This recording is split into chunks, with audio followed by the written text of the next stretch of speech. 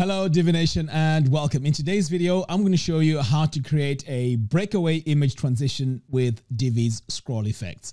This is the final result we're aiming to achieve. So without wasting a lot of time, let's dive in and let's get started. All right, so the first thing we need to do is to add a brand new page. So I'm going to come over here to pages and click on add new. So you can name this page whatever you want, doesn't really matter, but I'm going to call my page Breakaway Image Transition. So now that I have my page title, I'm going to click here on Use Divi Builder. So for this design, we're going to build everything from scratch. So I'm going to click here on Start Building, and then I'm going to add my column structure here.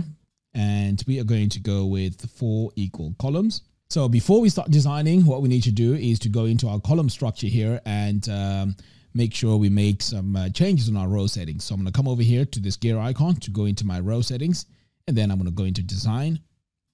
Next, I'm going to come over here to sizing, and this is where we want to make sure we activate use custom gutter width and drag this all the way to 1. The gutter width is the space between the images, so we want to make sure there's no spaces. Right, so here we don't need to equalize column height, so let's just disable that. And then for our gutter width, in fact, we spoke about the gutter width. Now here on the maximum width, we want to make sure that this is set to 1080 pixels. Now let's adjust our padding by coming over here to spacing. And then we're going to add our padding, which is going to be 0 at the top and 0 at the bottom as well. Next, we're going to head over here to the advanced tab and go to visibility. So here on the horizontal overflow, we're going to set this to visible. And on the vertical overflow, we need to do the same and set this to visible and then save.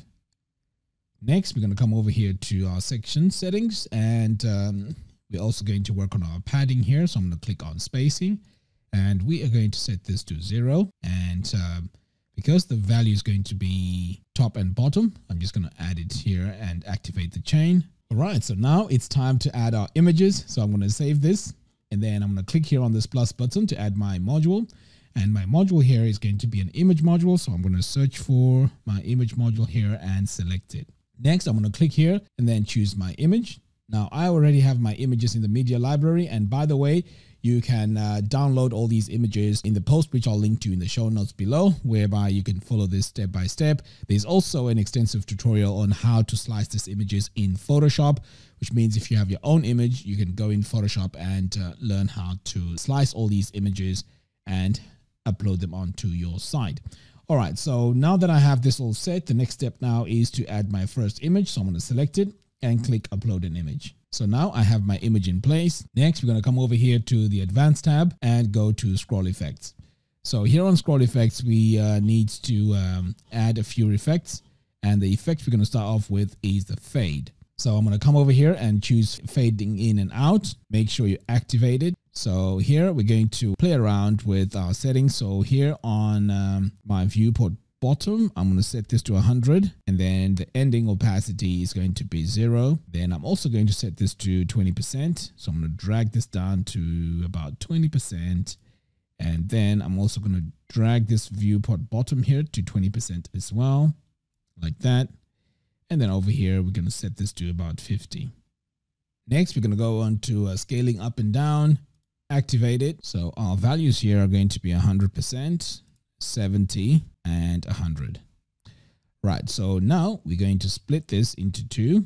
And our first value here is going to be 48 and 32. So I'm going to drag this down to about 32 and 48 for this one here. And then 60 for our viewport top. And then 20.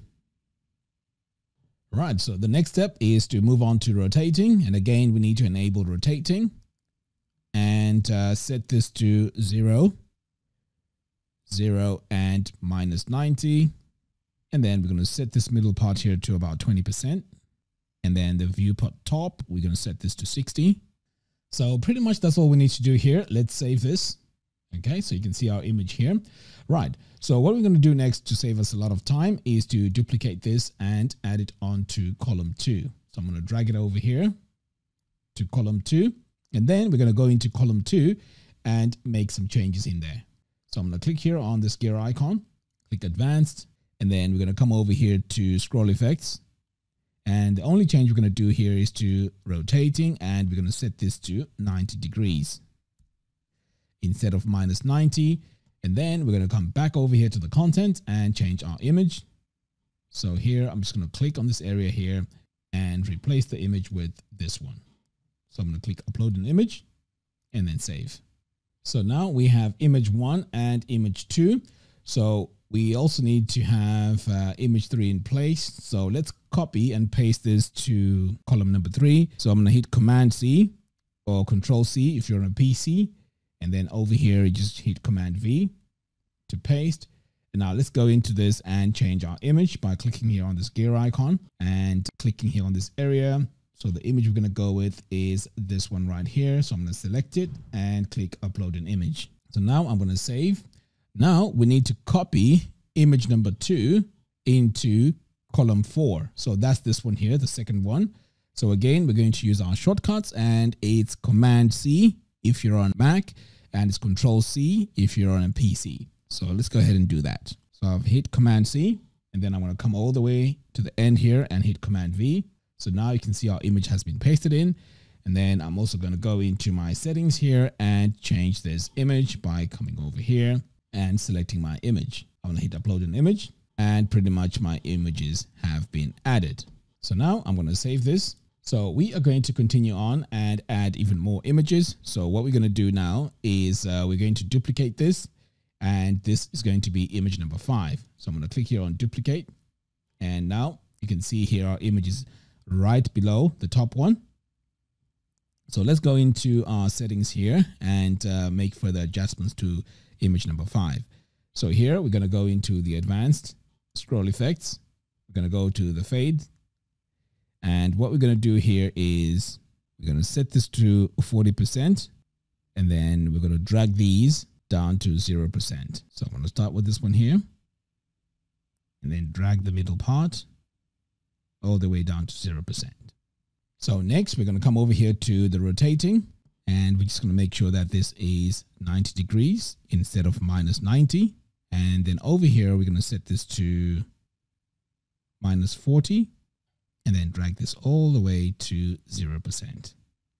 Okay, so now that I've added all my effects, next I'm going to come over here to content, and we just need to change our image by coming over here and choosing our image. So the image is this one here.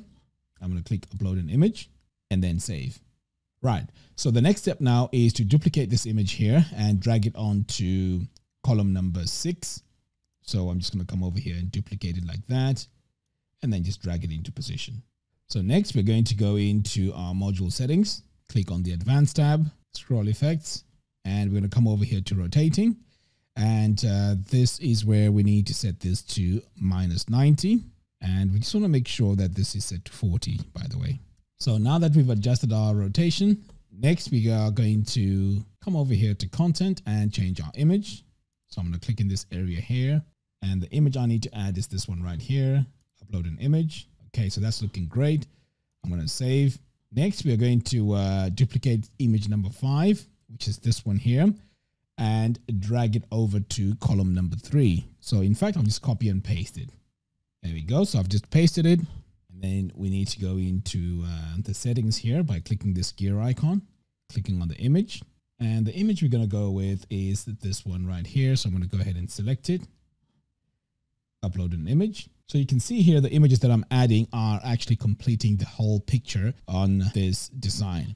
All right, so we just need to continue now and add our last effect. So I'm going to save this, and then I'm going to come over here and copy and paste this one more time. And this is now the last image. So I'm going to paste it in place. Then I'm going to go into my image settings here and complete this puzzle.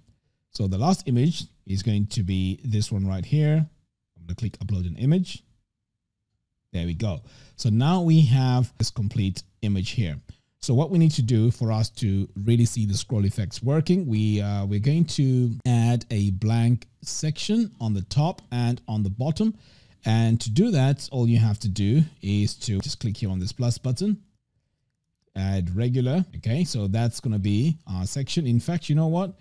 I'm going to come over here to my layers so I can just duplicate this and add it into position. So there we go.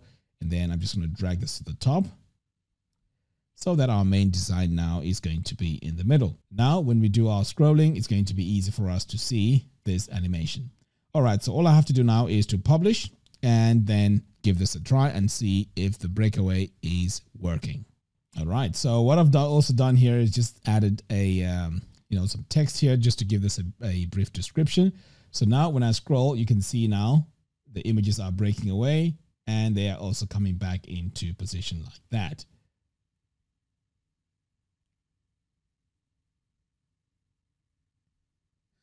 So there you have it. Thank you all for watching. If you like this video, please give me a thumbs up and do follow us on our social media platforms. By doing so, you'll be notified when we release new tutorials. Until next time, thanks for watching and I'll see you in the next video. Take care.